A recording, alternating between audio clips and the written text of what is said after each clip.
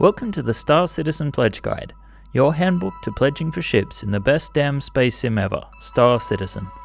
I'm your host Ben, also known as Ultramyth on the RSI forums.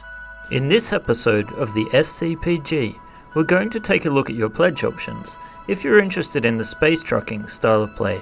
First, we are going to review how cargo transport is expected to work in the game, and then we will get straight on to the ship guides.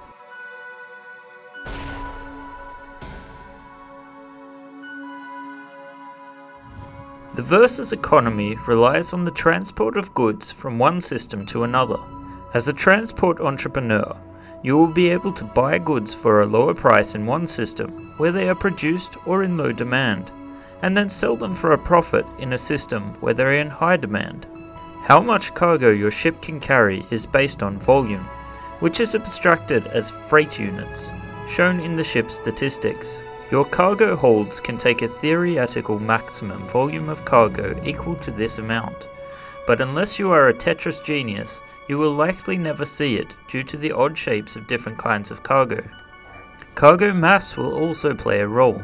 A heavy load is going to affect how well your ship handles in flight. Most cargo transactions will be handled by Mobiglass, where the goods are delivered to your hangar after you order them. You will be able to employ dock workers to load the cargo automatically or load it yourself in a minigame. Alright, now that you have a grip on the basics of cargo, let's take a look at Star Citizen's cargo hauling dream rigs.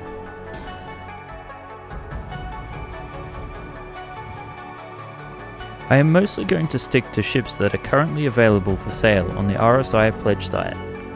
Remember, CIG is offering these pledge ships to help fund Star Citizen's development. All of these ships will be available for in-game credits in the final game universe, and they are not required to start the game.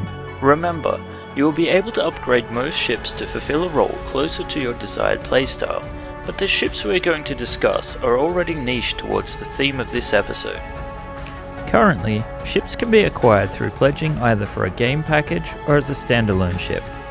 Game packages include not only the ship itself, but ship insurance, a hangar, some starting UEC, and in the least, a digital download of the manual, Squadron 42, and of course Star Citizen itself. Standalone ships come only with the ship, a hangar, and ship insurance. You will need at least one game package to be able to play the game when it releases. Also keep in mind that the pledge prices mentioned can have changed since the time this guide was made and your visit to the pledge store.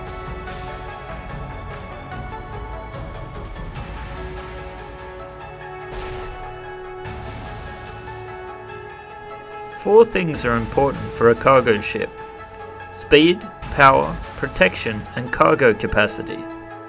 The RSI Aurora MR has none of these things in any great quantity, but it is a tough and flexible little starter ship. At a mere $30 for the game package, or $25 for the standalone, this is probably the cheapest AAA game you are ever going to buy.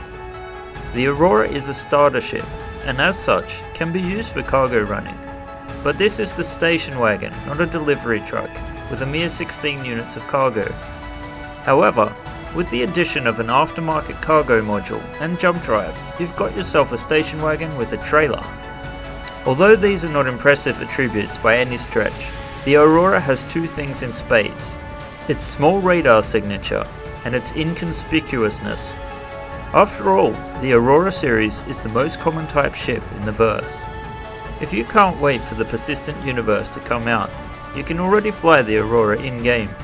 You can try flying it in the dogfighting module with Arena Commander Module Pass, or by forking out for the Arena Commander Starter Package, which also includes beta access.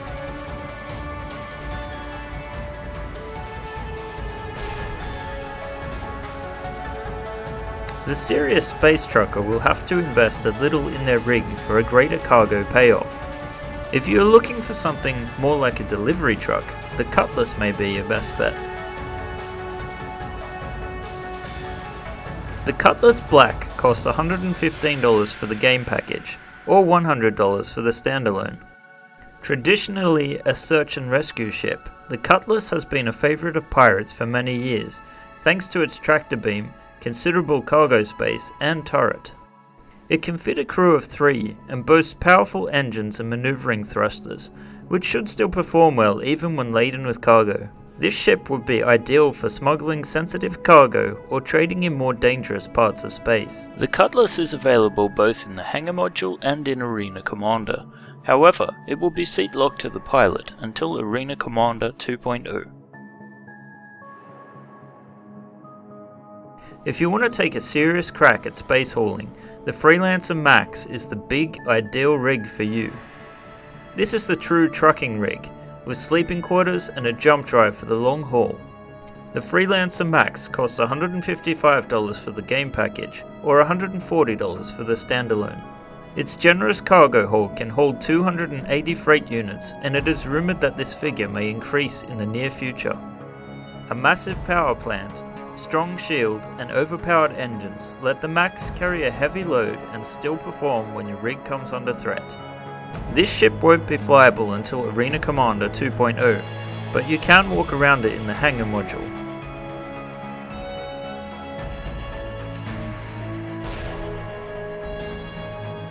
But maybe you want to be more than just a space truck driver. Maybe you want to drive a road train. The RSI Constellation Taurus is a cargo hauler's dream, with more in common in a freight train than a big rig. Although it weighs in at $200 for the game package and $150 for the standalone, it is most certainly the most bang for your buck as far as pure cargo capacity is concerned. This monster is almost 60 meters in length and can carry 1900 freight units. It is still light on armaments, shielding and accessories, very much a bare bones version of the Constellation series, but it is by no means defenseless. The ship also comes with shielded cargo compartments, which can make it an effective smuggling ship. The Taurus is already available in the hangar module, but won't be available to fly until Arena Commander 2.0. Aside from the ships we have seen so far, which are permanently available in the RSI Pledge Store, there are a number of dedicated cargo ships which are either not yet available or have been offered to date only in limited ship sales. The Drake Interplanetary Caterpillar is an effective transport. Despite its similar size to a Constellation Taurus, its unique and modular configuration allows it to transport up to 3,200 freight units of cargo. Unfortunately, it has a reputation for being used in pirate raids, which can both garner unwarranted attention from the authorities, but may provide the benefit of a more inconspicuous vessel in more dangerous regions of space. The plus side of catering to pirates means that the ship is remarkably well armed for a trader, and it is suited to boarding actions as well. The last time this ship was available, it cost $245. The Banu are an alien race known for trade, and the merchantman is the most iconic of their vessels. Not widely available, this ship crops up mostly at the annual sale in November, and this year cost $250 the last time it was offered. This is a truly alien ship, with a unique design that sets it apart from other trading vessels. However, it does have a massive cargo hold, and is able to carry a volume of up to 6,000 freight units. It will however require a bigger NPC crew of 8, so look at this ship as something more of a container ship than a big road train. Well, that's it for this episode of SCPG. Hopefully now you know a little bit more about your options if you want to become a space trucker. If you want to find out more about Star Citizen, head on over to the RSI website at robertspaceindustries.com. You can also check out episode 1.0 of SCPG, where I sum up what Star Citizen is all about. As always, I would like to thank Chris Roberts and the amazing team at Cloud Imperium Games, its partners and subsidiaries, for bringing us this no-compromiser space sim.